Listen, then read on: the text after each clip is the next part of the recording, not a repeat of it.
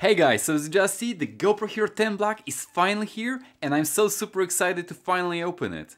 So in this video I'm going to do a quick unboxing showing you what's exactly inside of this package, and then I'm going to quickly set up this camera. Alright, so without further ado, let's do this.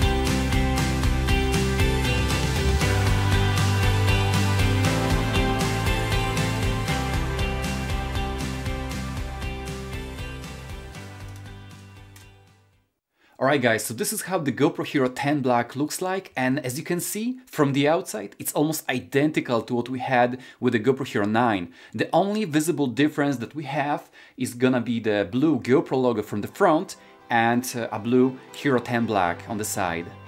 That being said, if you have any accessories for your GoPro Hero 9, it's gonna be compatible with Hero 10. Now let's see what else we have in the package. And that's gonna be USB-C charging cable. We also have one battery, and by the way, if you have any batteries from a GoPro Hero 9, it's gonna be compatible with the Hero 10. We also have a curved adhesive mount to stick your GoPro to any objects, and a buckle mount to use your GoPro with certain accessories. We also have one thumb screw.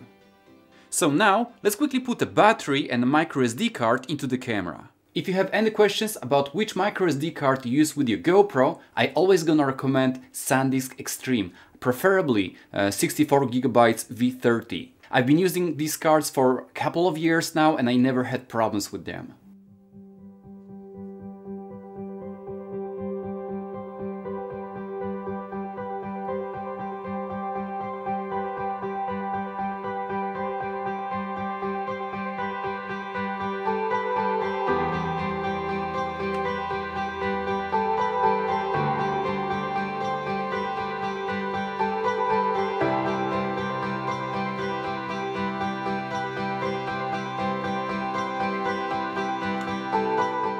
And now, let me show you how to set up your camera and navigate through it.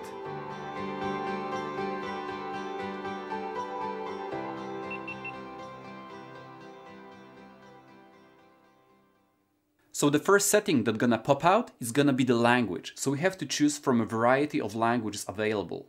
So let's set it to English. Now, let's quickly agree on the legal stuff. We can turn off our GPS because we're not gonna need it now. Apparently we have to connect our GoPro app on our phone to be able to update our camera. Okay, so from here, let's put our GoPro Hero 10 Black on the side and let's take a look on our phone. Let's scroll from the top and make sure that you enable Wi-Fi, GPS and Bluetooth. So we're gonna have a notification and we have to click on Done. Okay, so from here let's go to our GoPro Quick app and let's click on the camera icon. Now let's click on the camera icon with a plus once again, and it's searching for our camera. This step can take a while. Okay, so it's found our GoPro, so let's click on Connect. It's connecting, so the two devices simply gonna work together. Okay, it's completed. Now let's give it a name, but I will leave it as default. Okay, let's click on Continue. And it says that there is a camera firmware update. So let's install the update. And this step can take a while. Now it's connecting to our phone's Wi-Fi. Okay, let's accept and continue. And it's transferring the files to our camera. Now, during this process, our camera can restart a couple of times, so don't worry, it's normal.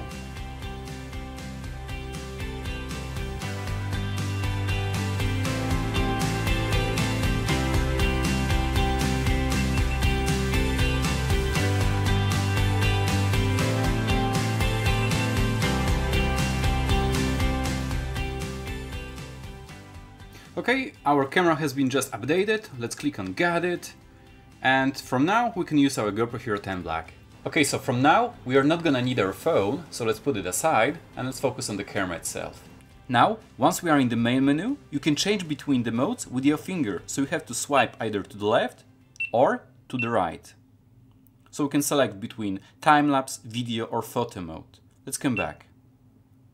If you want to change some specific settings, let's click on the icon at the bottom and you can choose a completely different preset like standard, activity or cinematic.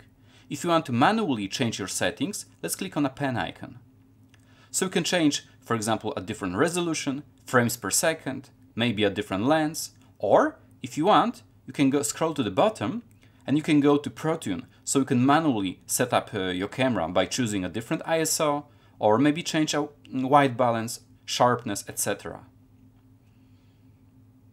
Now let's come back. If you want to record the video or take a photo, let's press on the shutter button from the top. And if you want to stop the recording, let's press it again. Now, if you want to preview the video that you just recorded, let's scroll from the very bottom. And you will see that your video is being played automatically. You can always stop it, change between different videos that you just recorded. And if you press on this icon, you can scroll your video forward or backward. If you don't like what you just recorded, you can always hit on the bin icon to delete it. And let's click on delete. Now, if we scroll from the very top, we have access to commonly used features of the camera, such as, for example, a voice command, beep volume, quick capture, or maybe certain front screen options. Now, let's quickly go to the right and you can go to Connections or Preferences. Connections gonna be responsible if you want to connect your GoPro to your phone. So if you don't need Wi-Fi currently, you can always set it off. This way you're gonna save some battery. You can also fine-tune your Wi-Fi connection, etc.